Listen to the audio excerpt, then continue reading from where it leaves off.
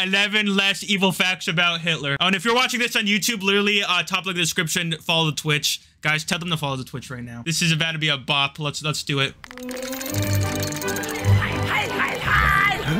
What the hell, bro? Wait, is this gonna be animated also? Hitler wanted to be a painter. Okay, I know that one though. We all know that one. Before his rise to power in Germany, Hitler was an artist, trying to sell paintings and postcards to earn himself a living. He applied to be accepted by the Vienna Art Academy, but on the admissions exam, he was told his work was lacking emotions and empathy for the human figures. Surely no pun intended there by the admissions board. Hitler became very frustrated after applying. Wait, they said that like he was lacking like emotion and empathy. Okay, I guess that does make a lot of sense. Why does he look kind of cute? He low-key does, bro. He low-key look a little cute, bro. I ain't gonna lie, never mind. Being rejected a second time, an event that probably in later life did not contribute anything good to Hitler's overall chill factor.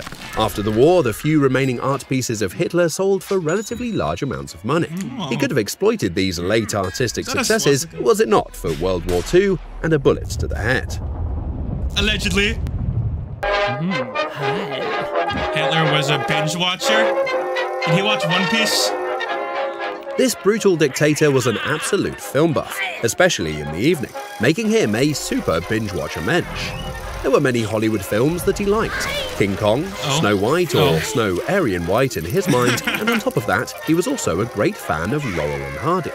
If you still believe that is not weird enough, consider he was also a fan of Disney's Mickey Mouse. Wasn't Walt Disney an anti-Semite, like a known anti-Semite or something? Or this is what you don't want you to know? I guess after a hard day of work, coordinating the destruction of Europe and some occasional mass murder in between, nothing beats a good jolly mouse to keep the spirits up. This resulted with Hitler organizing his own cinema nights with his guests, binge-watching all the way into the late-night hours. Wait, was this like during the war? Like, were they doing this crap during the war, or is this like... I mean, it looks like it because he's got all of his, like, generals by him. Oh, that's good. Wait, why they got that Hitler song? is often considered to be the first national leader to advocate non-smoking. Being a heavy smoker in his... I mean, he was smoking a lot of Jews, but okay, I'm sorry. But, like, he was, though. For someone that was pretty anti-smoking, you know, he sure put a, you know... Sure used a lot of that. He sure used a lot of smokes, bro. Is it not true, though? Early life, around 40 to 45 cigarettes a day, irony joke, he realized the Aryan super race could not be associated with smoking. So, Hitler made sure a nationwide non-smoking campaign was set in place to keep the German people from smoking. That is so ironic. Like, he used smoke and gases for, like, it's funny. It's Understandably, you do not want to be called a Nazi, only for people to think you are a smoker. That would be awkward. They even went as far as to construct separate non-smoking rooms in their bomb shelters. What a luxury to have! Your own non-smoking bomb shelter, while the city above you is turned into one big ashtray. Priorities. There you go, yeah, they said it. There it is. Hitler supports animal welfare. What, this guy cared about animals more than the Jews, bruh? That's crazy. This Another unexpected trait on our list is animal welfare. Hitler took a variety of measures to ensure animals were well protected. His own dog Blondie was loved and cuddled by his owner, with Hitler having Blondie in his bed in the Führer bunker.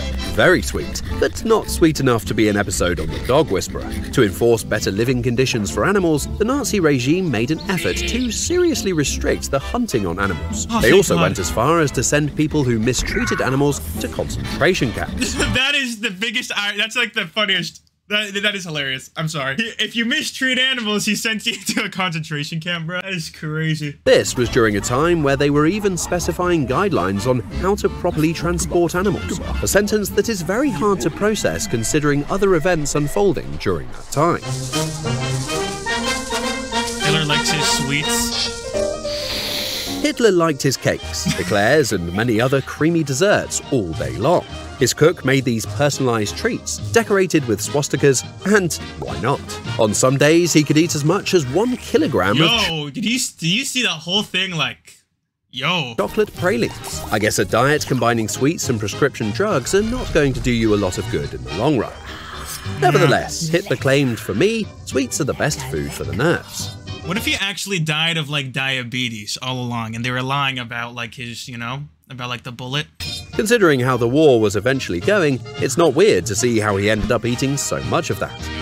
During the closing stages of the war, with the Führer trapped in his underground bunker complex, one of the last things he ate before committing suicide on April the 30th, 1945, was a cake for the nerves. I thought it was a gun to the mouth. Huh? One testicle? Is that what that says? The River Kwai March was a popular British war song, with one song variant having lyrics describing the missing, deformed and undersized testicles of the top Nazi leaders. At this point, it is safe to say that marketing the whole idea of an Aryan super race outside of Germany's borders is going to be challenging if people are singing songs about your battered ballsacks. It's a shame Britain's Got Talent was not around during that time. It would have brought us some awesome extra auditions to look at. In recent years, a medical report from Hitler's doctor confirms the rumours that the Führer was fighting a war on two fronts with just one testicle. Nah! That's confirmed, guys. The lore is accurate. Bro had one testicle. That's crazy, bro. Yo, guys, in the chat, how many testicles do y'all have? Smash like, subscribe. Hitler was vegan? Of course, he didn't like animal cruelty, obviously. Hitler claimed to eat healthy, but never mentioned all the sweets he ate. In hindsight, this should not really be the thing to judge him for. Near the end of his life, Hitler followed a more vegetarian diet, including a lot of greens like carrots, broccoli, tomatoes, and a lot of peas. Guys, nothing is worse than the mass extermination of cows. You know what I'm saying, guys? Rest in peace, all the cows. Albert Speer noted, at the dinner table, Hitler mentioned gruesome suffering and slaughter of animals trying to dissuade his colleagues from eating meat. Again, it is hard to ignore the irony here, with Hitler lecturing people about moral standards basically on any subject whatsoever. This animation's amazing. He farted like a horse? That's such a random fact, bro. Why do I need it? Okay. Der Führer, meaning leader, was known also as Der Furzer, meaning farter, because of his uncontrollable gases. This is not true, bro. Hitler's personal doctor, Theodor Muller... Wait. Because of his uncontrollable gases, bro? Is that literally... That terminology, bro? Uncontrollable gases, guys. I mean, I guess there are many uncontrollable gases going on. That's crazy, bro. That's crazy. Well, provided the Führer Furzer with medicines to counter these problems. Hitler's vigorous speeches might have been less impressive if every other sentence was interrupted by a gassy melody. Although Hitler complimented his own doctor for the treatments, multiple counterclaims were made on the pills he was getting. And after many years, the farting was still there, combined with many new not live that old problems. Yeah. The worst employer or not. For all the criticism Hitler took over the years, it is hard to say anything good about the man without raising eyebrows. But, to be fair, in a few cases Hitler was outmatched in evilness by one certain individual.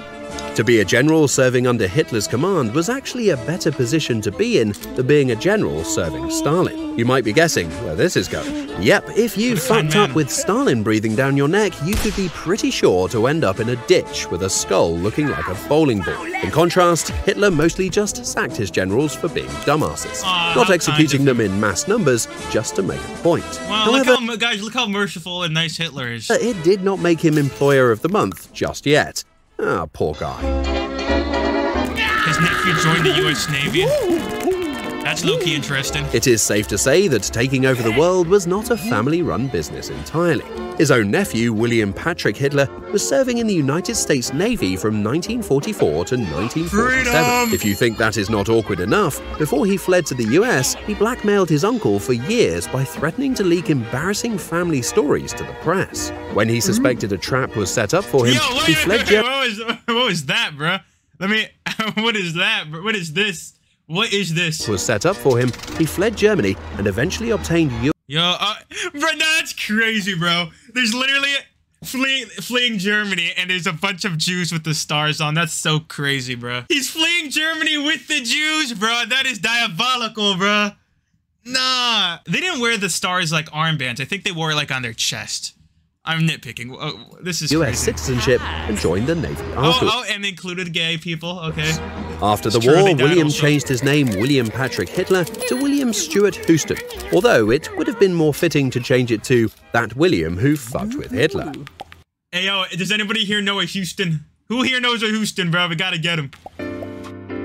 Okay, last fact, he fixes sex dolls. What? Oh yeah, did he invent sex dolls or something? There are multiple theories that the introduction of the sex doll has its roots going back to the Nazi era. According to some, it was the Führer himself who invented the use of sex dolls for his frontline troops, so they were less likely to contract non-Aryan transmittable diseases on their own. You know. With many German troops deployed in France, the biggest threat to the German Wehrmacht was not frontline action, but streets filled with prostitutes swinging legs around their men, turning every French town or city into one big French STD fest. This was unacceptable to Hitler, who came up with the idea to design special sex dolls, all with blue eyes and blonde hair. Difficult to swap your doll with your friends, though, if you prefer something else from time to time. Yes, life was hard for a German soldier stationed in France in 1941. In the end, the dolls were not a very big success, mostly because of the embarrassment soldiers had with carrying the dolls around. That is crazy. To which, duh, how weird is that? Seeing a German Wehrmacht soldier gearing up his Mauser, hand grenades, MG ammunition, and finally, his inflatable sex doll. Very superior master race kind of stuff. Eventually, the factory where these dolls were made was also targeted and bombed by the RAF, destroying the entire building and taking the lives of over 200 innocent inflatables. Hey, that is Haram, bro. That low-key, yeah, you know what? Go support his Patreon. This is a good video, bro. Shadow, who is it? Mitzi Studio, bro. Anyways, hope y'all enjoyed. Make sure to follow the Twitch so you can be a part of future streams like this. Enjoy the Discord server so you can give me some videos I should react to on stream. While you're here, you should watch this. I put so much effort into this, and I think you'll enjoy it. Smash like, subscribe. Goodbye.